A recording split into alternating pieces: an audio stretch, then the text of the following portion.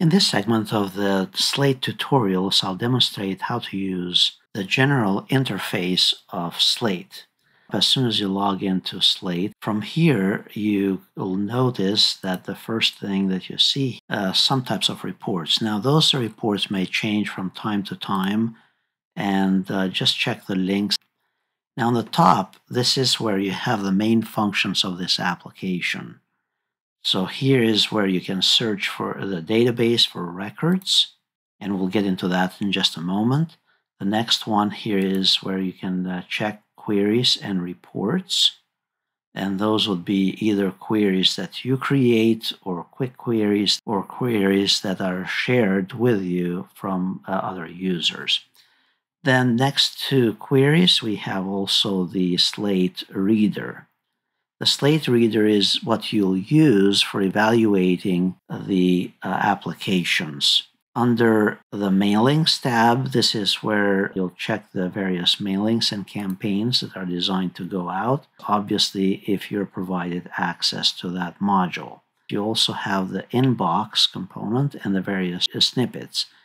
The Inbox is where you can check for messages that have been assigned to you or messages that have not been assigned to you or other users. Then further to the right, provided that you have access to this module, you'll notice the forms, events, and the scheduler module and the various database components.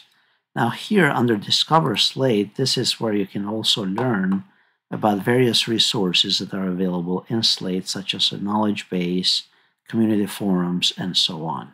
At this point, let's just very quickly search. So here, under the search component, we can type any part of a name of a user or a record, and it should bring it up.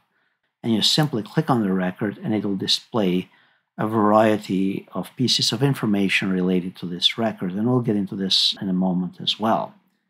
So again, let me go back to search here. Then under search, notice that on the right-hand side, here you can search for persons, and this is the default option. Then you can search for all the applications, scholarship modules, contacts such as organization contacts related to schools, and then the actual organizations as well. Another component to keep in mind here, this is searches for various modules. On the top right, you also have the option to search for any of these modules in one comprehensive search. So if we want to search, for example, Neshaminy, it will look through all the things, but yet it's going to find the Neshaminy High School. If we search for my name here, notice that it's going to suggest various records, applicants, prospects, and other schools related similar to that name. Those are the main key elements here. So basically, these are the main components as you get started.